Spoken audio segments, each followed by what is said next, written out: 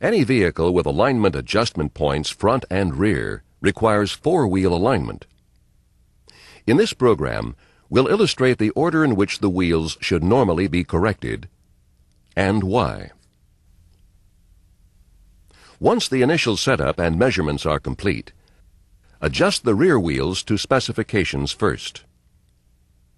Correction of the rear wheels at this time is vital to an accurate four-wheel alignment. To understand why, let's look at front wheel alignment. When measuring any front wheel angle, you begin by placing the front wheels straight ahead, even for a caster steer. You start from straight ahead, and you end at straight ahead. The straight ahead reference used for front measurements is Thrustline.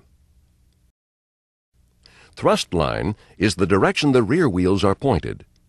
Consequently, Thrustline must be established first for accurate measurement and final adjustment of front wheel geometry. Complete the rear wheel alignment by correcting camber on each side, if adjustable.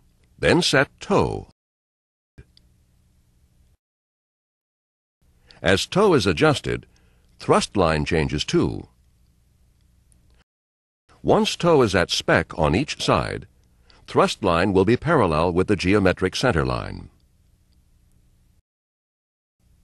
To finish, align the front wheels to specifications. As a general rule of thumb, adjust camber first, then caster if it is adjustable, and finally, toe and center steering.